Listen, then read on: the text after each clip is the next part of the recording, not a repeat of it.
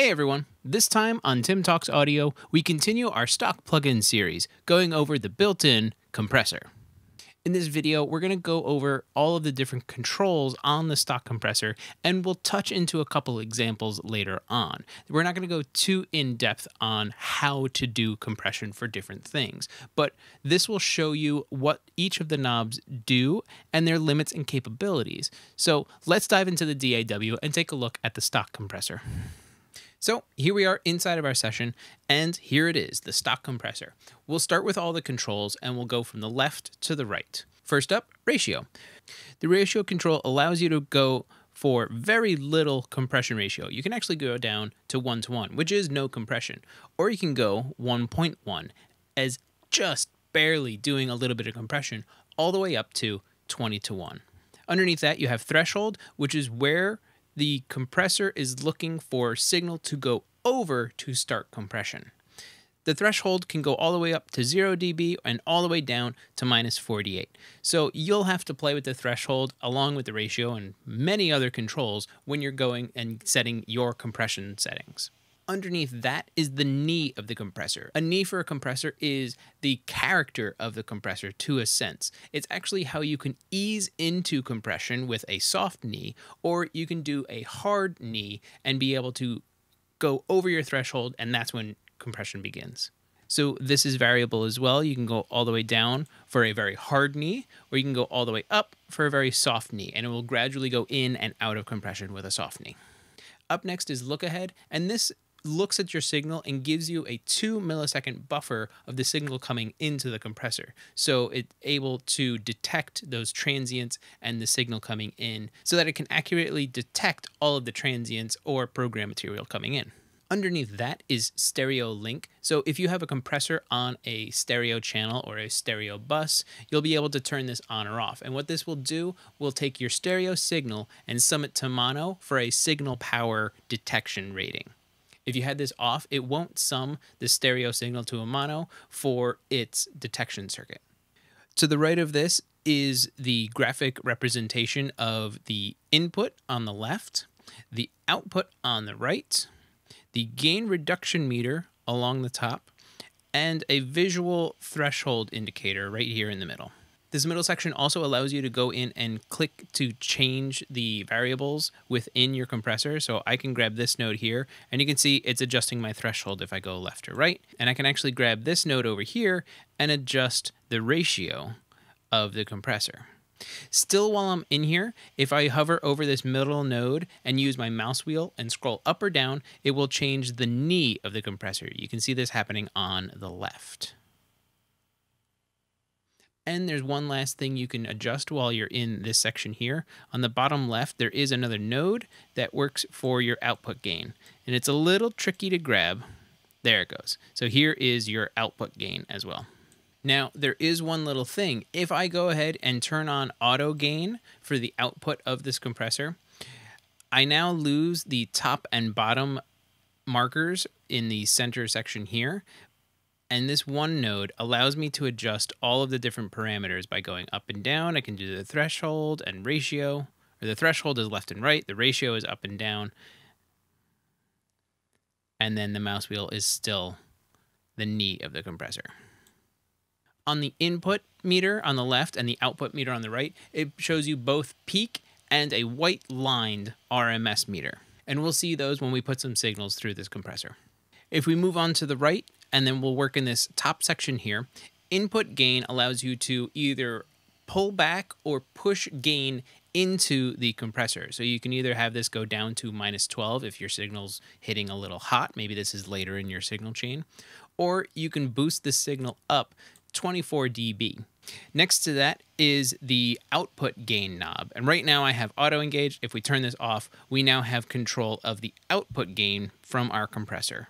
Up next, we'll actually come down to the left over here. This is the attack knob for the compressor. This is after the signal goes over the threshold, how long it will take to get to a certain point of gain reduction. Some studies and manufacturers set theirs to 2/3 of total compression amount.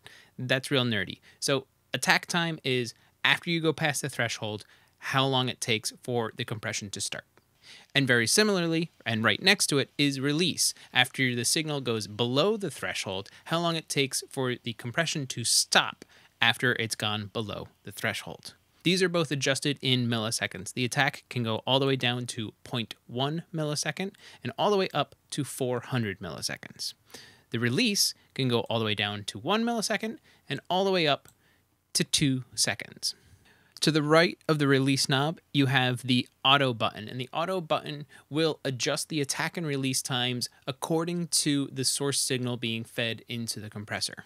And underneath that is the adaptive button. The adaptive button allows for a mild variance of the attack and release times to help avoid pumping of the signal being processed by the compressor. And this is based on the signal going into the compressor as well. It'll modify slightly in the background without showing you the attack and release times to try and make the compression a bit smoother and to avoid pumping. If you want pumping, just turn this off. The last control in this section is our mix knob, and just like in any other thing with a mix knob, 100% is all of the output from the compressor, 0% is no output or essentially bypassing the compressor, or if you put it anywhere in between, you're essentially doing parallel processing in one plugin because it's a blend of both your unprocessed signal and your processed signal. Finally, we'll move down to the sidechain section down here. And the first control we'll actually look at is filter right here. This essentially turns the sidechain detection circuit of the compressor on or off. So if we turn it on, we can now see that a lot of the controls have changed and have become available to us. So let's get into these. Above it is the sidechain channel display. Right now it's set to internal, meaning that the compressor is using the source signal coming in on the channel it's on to detect the signal that needs to be compressed.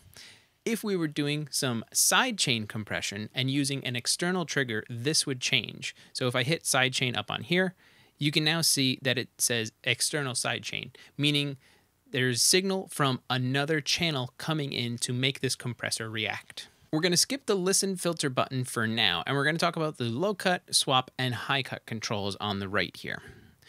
Low cut removes everything below its target frequency going into the detection circuit of the compressor. And similarly, high cut does the same thing, starting at the high and rolling everything off, and low cut does everything for the lows. Low cut, high cut. Then the swap button actually does exactly what it says, and it swaps the frequencies of the low cut and high cut. Then, last but not least, we'll go back to it. The listen filter button actually allows you to listen to what you're doing with the low cut and high cut controls. It'll filter out whatever you have, and this way you can really narrow in on your problem frequencies or create like a band pass or a wideband de-esser. You can listen to where all of those S's come in and are really problematic for you, narrow them while listening with the listen filter button on. Then when you found it, turn it off, and that is what is hitting the compressor. Now, there's a lot of different reasons why you could use a compressor on any kind of source signal, whether it be vocal, guitar, bass, drums, keyboards, some kind of drum machine. Really anything can have its dynamic range limited with a compressor. We're just going to go over one instance right now of a lead vocal and show you just some settings on how you could dial them in. We're not going to go too in-depth. I have other videos available. There'll be links in the description to some of those. So we're looking at a compressor on our lead vocal bus, which is right here, and all of these channels in blue are our vocals just going into this bus. We're going to put this back to default real quick, and let's very quickly dial some compression in on these lead vocals.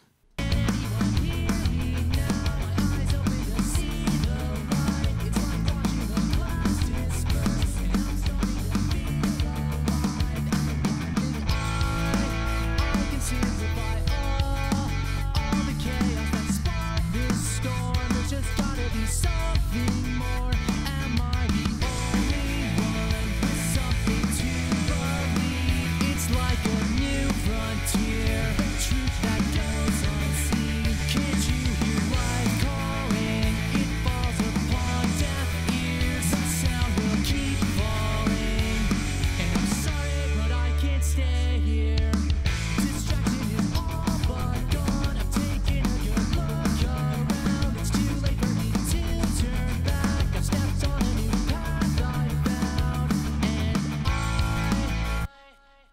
You can see very quickly we're able to just adjust our ratio threshold. I adjusted the knee a little bit, the attack and release, and then I also did a little output gain just to get it back to the level where it was in our mix before. But with the stock compressor, you're able to quickly dial in a more focused sound of a lead vocal for this instance. And because we're in Studio One, we are able to very quickly and easily set up side chains just by clicking on this button right here. And now I can have this lead vocal have its trigger signal from another source. Maybe I want my guitars to trigger my vocal. I can come down here to my guitar bus and click this checkbox right here. It automatically enables the external side chain, and now there's a send from the guitar bus going into the detection circuit of our compressor. Can anyone hear me now? My eyes open to see the light. It's like watching the clouds disperse, and I'm starting to feel alive, and I think As a more drastic example, let me make this the snare drum, and we'll really hammer it home.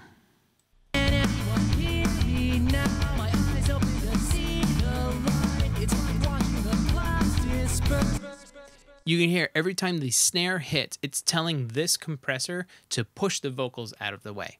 Having a very versatile stock compressor inside any DAW allows even beginners to really understand what it's doing to the signal, and the one inside Studio One is no different from any other one. It gives you a lot of options to be able to discover what compression does and how all of these controls interact with one another. That's all for now. If you found anything informative, please like and share the video. For more, visit timflansbaum.com, and if you have a question, ask it in the comments and I'll answer it in a future video. Thanks for watching.